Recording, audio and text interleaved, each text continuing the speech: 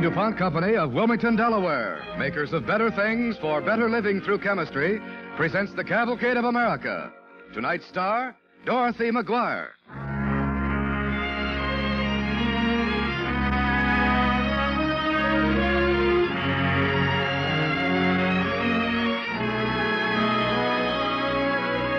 Tonight's DuPont Cavalcade, The Rose and the Thorns, starring Dorothy McGuire as Winnie, the daughter of Jefferson Davis, begins in the year 1885. The season is spring. In a plush and gilt suite of Delmonico's Hotel on New York's Lower Broadway, a young woman sits at a desk writing a letter. My darling Alfred, when you read this, I will have left New York, and with it all my dreams of happiness. I know you will call me a coward for running away. The choice I've made is a sorrowful one, and it has taken all the strength of my being to see it through. On the desk before me is the bouquet of roses you sent, and their perfume brings back 100 memories. Do you remember Beauvoir, our plantation in Mississippi? The glory of France roses were in full bloom that morning when first we met.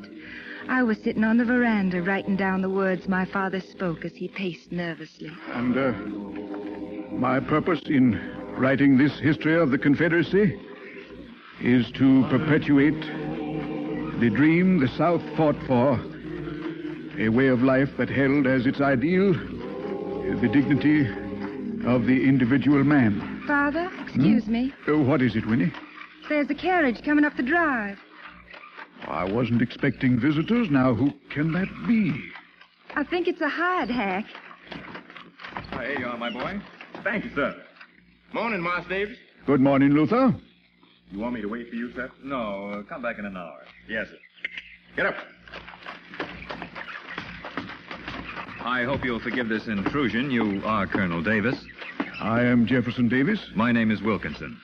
Welcome to Beauvoir, Mr. Wilkinson. May I present my daughter, Winnie? How do you do, Mr. Wilkinson? I'm deeply honored, Miss Davis. And to what may we ascribe the honor of your visit, Mr. Wilkinson? I'm writing a series of articles for the New York World on conditions in the South. I see. Winnie, will you order some refreshments for our guest? And with your permission, sir, I will retire. But, Colonel Davis, I've come all the way from New York to interview you. I am sorry, sir, but I am afraid it would serve no purpose, either to you or to your readers. But I assure you our readers would welcome news of you. May I ask why? Well, you've become something of a legend, sir. A legend? I dare say. Tell me, do you Yankees still sing that song, "We'll hang Jeff Davis to a sour apple tree"? Most assuredly not, sir. All that's been forgotten. And you may tell your readers that the South has not forgotten. Good day, Mr. Wilkinson. But, Colonel Davis, See to our guests' needs, Winnie. You must forgive my father, Mr. Wilkinson. He's in frail health. He's been taxing his strength to the limit of late. Oh, I understand. Tell me, has he embarked on some new project? Yes, he's writing a history of the Confederacy. That's a very ambitious project. Yes. Well, I try to relieve him of as much of the arduous work as I can. Oh? I go through the archives and look for lost documents, and then I write down his words. You know, it's very sad to see a man who's lived a life of action. Jefferson Davis does not need your pity, Mr. Wilkinson. No, Miss Davis, please. I didn't mean You just see an old man puttering about, writing memoirs and trying to resurrect the glories of a vanished past. That's all you see in him, isn't it? I see a young girl wasting her youth among the dusty archives and moldering documents of a vanished world. A rose among the thorns. I fail to see what business it is of yours, sir. I'm a newspaper man. I'm interested in people. Well, it strikes me that the quality of your interest is such that you won't find a warm reception here in Biloxi, Mr. Wilkinson. I anticipated a little trouble, but I'll get what I came here for in time. Mr. Wilkinson, I must go in now. Pray, make yourself comfortable until your carriage arrives. Thank you. If you like, read my father's manuscript. But I assure you, there's nothing in it that will interest your Yankee readers. Don't believe everything you hear about us Yankees. In fact, someday a Yankee may surprise you.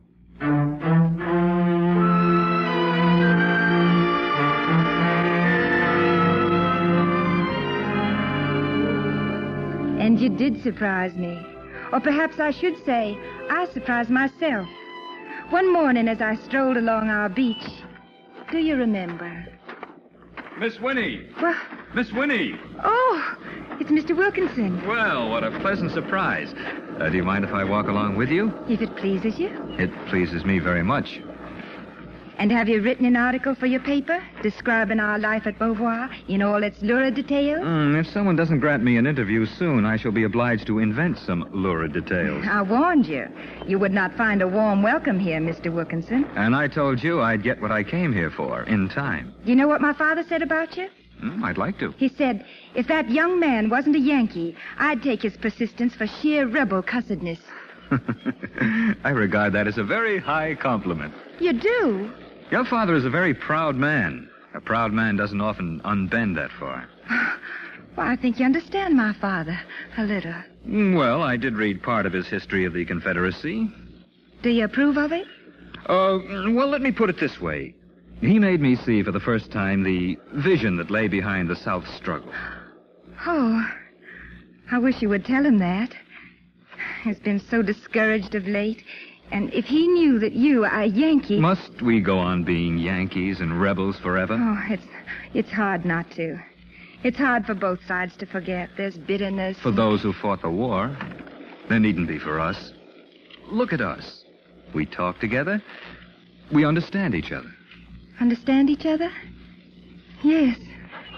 Yes, I think we do.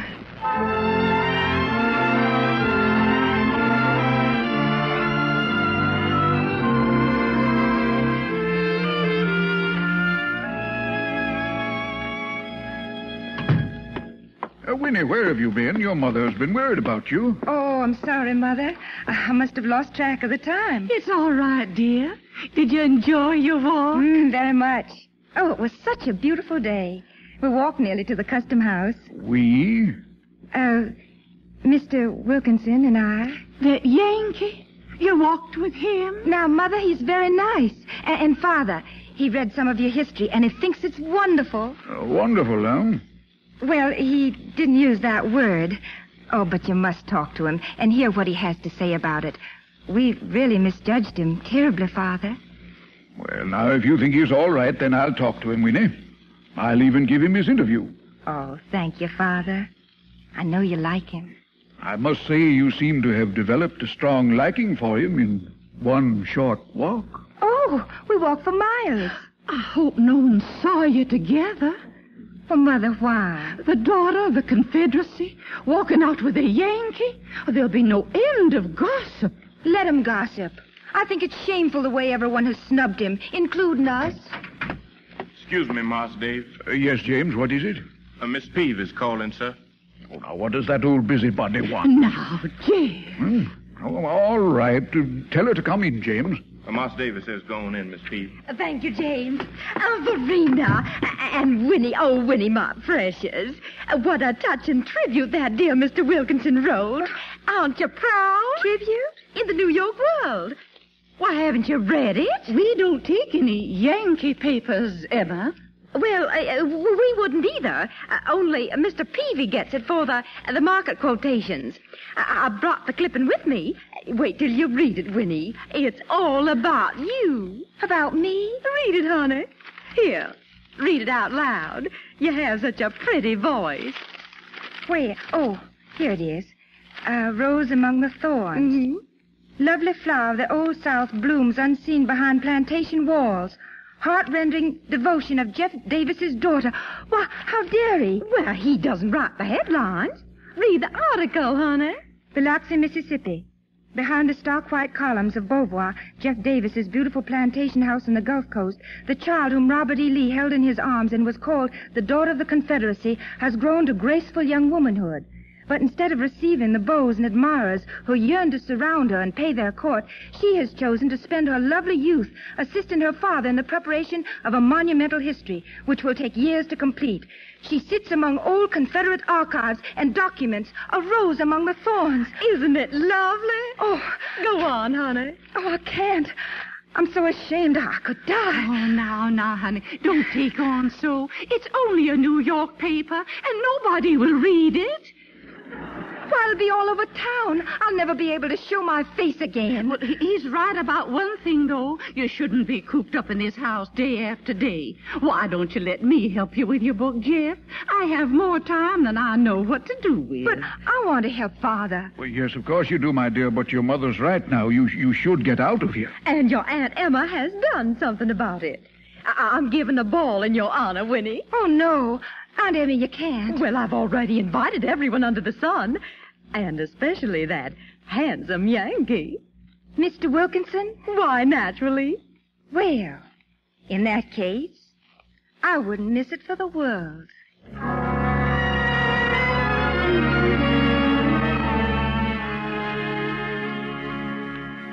I told no one what I had in mind, but my pride was hurt, and I was determined to avenge it. Yet, even while I was planning my vengeance, I knew in my heart that I would regret it. I'm so glad.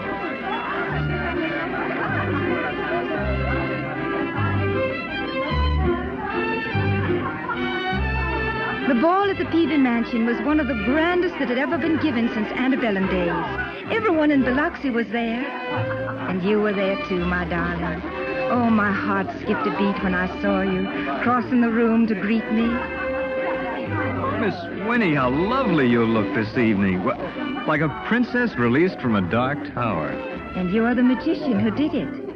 Oh, you must be enjoying yourself at the spectacle of all these simple country people being taken in by your flowery phrases. Now, look here, Miss Winnie. Please excuse me, Mr. Wilkinson. You're attracting attention. Well, then we'd better talk out on the veranda. What if I don't choose to? I'll make a scene. Come on.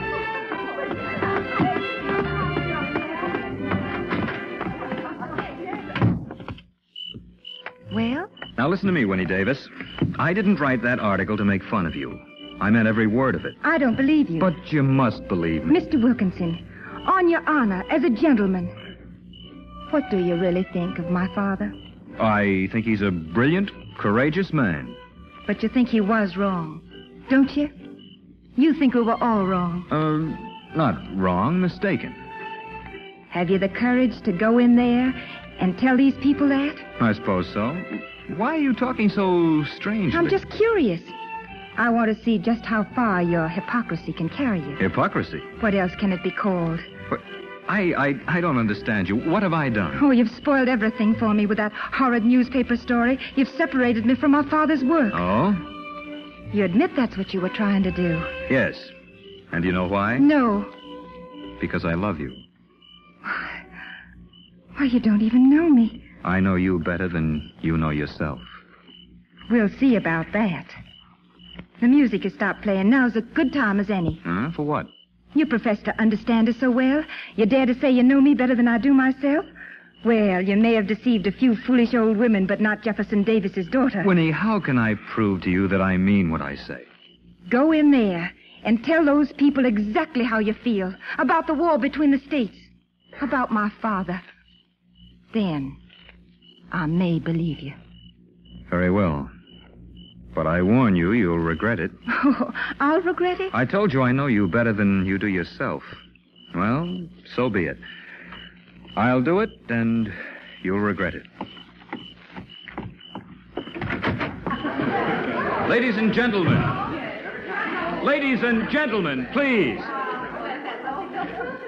I have been challenged to make a public profession of certain matters that will undoubtedly give offense to you, who have been my friends and generous hosts. But it has been put upon a point of honor, and so I have no choice. I am, as you all know, a Yankee. Unlike many Yankees, I never sang the song whose refrain goes, "We'll hang Jeff Davis to a sour apple tree." But now that I am challenged to tell the whole truth, I must confess to you that I have agreed with Abraham Lincoln, that a house divided against itself cannot stand. Finally, and I beg him to bear in mind that I stand here under duress, I have never agreed and do not now agree with the public utterances of Jefferson Davis. Good night. Thank you for your kind indulgence. You, boy, Can I help you, Mr. Wilkinson? Yes, fetch me my hat and stick. Yes, sir. Mr. Wilkinson, may I speak to you for just a moment? What is it now? Hasn't enough damage been done for one evening? I was wrong. You do know me. You said I'd regret it. I may know you, Winnie Davis, but I'll never understand you. Here's your things, Mr. Wilkinson. Thank you. Good night, Winnie. Oh, wait a moment. Yes? Won't you escort me home? No, I'm sorry, but it's impossible. Why? You know perfectly well you don't dare to be seen with me after tonight. I dare anything after tonight. Winnie, you don't understand. They'd never forgive you. If I let a Yankee outdo me in courage, I'd never forgive myself. So that's all it is. A gesture. You know it's more than that, Alfred. No, I can't let you do it. If I follow you to your carriage, if I insist... I beg you to consider what you're doing. What do I care what people think? I'm Jeff Davis's daughter. And Jeff Davis's daughter can do no wrong? Not if you really love me. Boy. Yes, Master Wilkinson? Fetch Miss Winnie's cloak. She's leaving with me.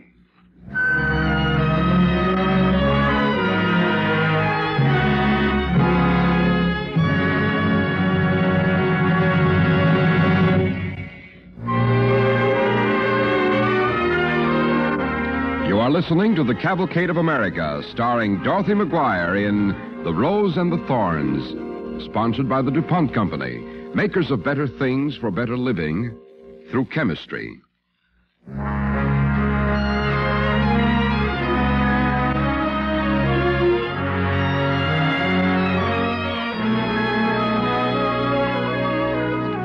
The DuPont Cavalcade continues, starring Dorothy McGuire as the daughter of Jefferson Davis, who is writing a letter to Alfred Wilkinson, the man she loves. After we left the ball that night, people gossiped. Neither of us took it seriously until one day... Yes? Oh, good morning, Mrs. Peavy. Good morning, Mr. Wilkinson. I wonder if I may speak to you for a few moments. I won't take much of your time. Certainly. Won't you come in? Thank you. May I take your cloak, ma'am? No, thank you. I want to talk to you about Winnie Davis, Mr. Wilkinson. That's a pleasant subject, Mrs. Peavy. I understand that you and she are engaged to be married. We had hoped to announce our engagement in the near future, as soon as all this gossip about the other night dies down. It will not die down, Mr. Wilkinson. I'm sure it will. It will not die down. It will get worse. Biloxi's in a turmoil about it now. A turmoil? I can't believe that. Mr. Wilkinson, I know our people. I'm one of them. I was in Richmond when Winnie was born, in the executive mansion of the Confederacy. I was in the crowd when General Lee carried her out on the steps to show to the people, and she was called the daughter of the Confederacy.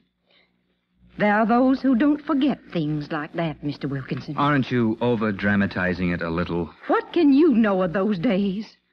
After Richmond fell, Winnie's mother carried her in her arms through the long, agonizing days and nights as they fled before the victorious Union armies.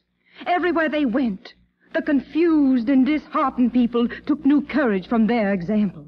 And it's been that way ever since. Why, without such a symbol to look up to, the South would never have borne its defeat as it has. But that was 20 years ago. Wounds like ours take a long time to heal, Mr. Wilkinson. Why are you telling me this? Because I don't think you realize just how deeply Winnie's roots are implanted in the South. She thinks now she can throw over everything she has ever stood for, turn her back on her people, and find happiness with you up north. But it's not as easy as that. Why isn't it? Try her, and you'll see. Go back to New York. Let her think things over here by herself for a while. Then, if she still feels the same, let her join you there. That's ridiculous. Are you afraid to put it to the test? Yes. Yes, I am. But nevertheless, Mrs. Peavy, I'll do it. I give you my word.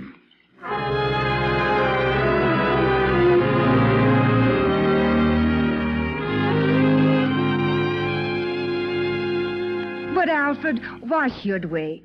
Why should we let that meddling old woman influence us? She's not just a meddling old woman. She speaks for all the millions of people to whom you become a symbol. I don't want to be a symbol.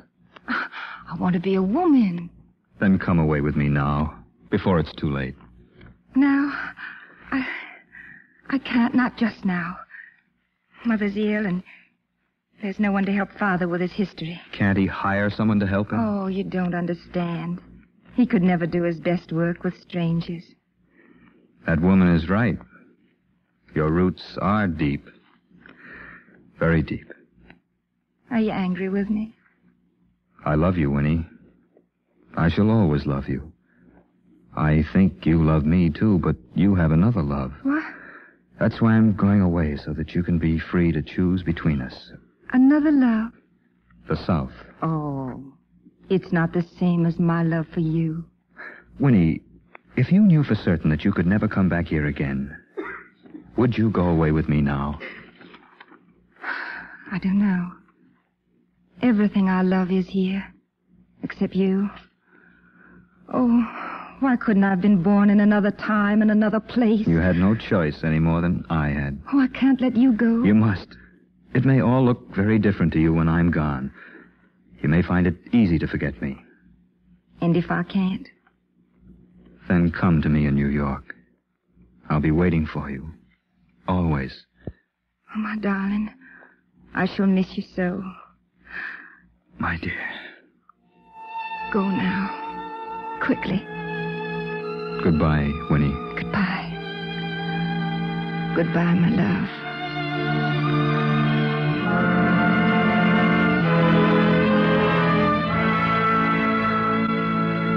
But I couldn't forget. And I followed you to New York. And now you must ask why. Why I must leave you and return to Biloxi. Why am I running away on the very eve of our wedding? Oh, I'm not certain myself. It is so many things. Here's a letter from my father. Perhaps it will help you to understand. My dearest Winnie, your mother and I rejoice in your happiness, and only regret that you cannot be married here at Beauvoir. The glory of France roses are in full bloom, and the Gulf is a vivid blue against a sky only a little less blue. And the voices of the field hands are raised in song, and it makes one feel that we have emerged from a terrible dream, and life goes on. I pray the day may come when you return here with your husband. As for me, I'm like a bit of Spanish moss. I may be bad for the tree, but I must cling to it for dear life.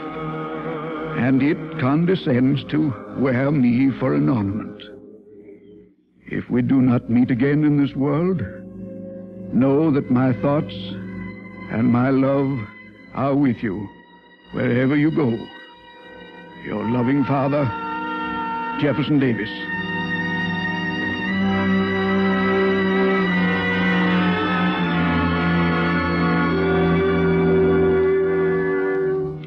That is all, dear love. The other love has won out after all. Think of me sometimes. Remember the good things. And I will remember you as you looked that day when you first came to Beauvoir. And you took my hand in yours and looked in my eyes. And your eyes said, I know you, but I will never understand you. And still we do belong to each other. And now goodbye. All my love, Winnie. Coming for to carry me.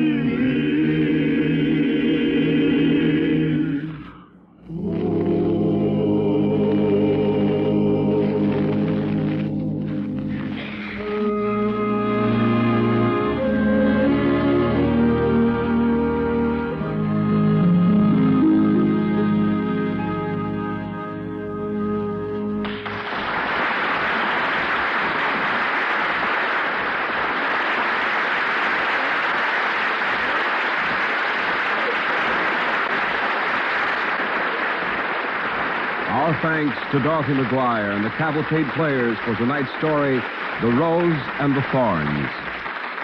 Tonight's DuPont Cavalcade, The Rose and the Thorns, was written by Robert Tallman. Dorothy McGuire is currently starring in the 20th Century Fox production, Mr. 880. On tonight's DuPont Cavalcade, John Raby was featured as Wilkinson, and Bill Smith was Jefferson Davis. Music is composed by Arden Cornwell and conducted by Donald Voorhees. The program is directed by John Zoller. This is Cy Harris speaking.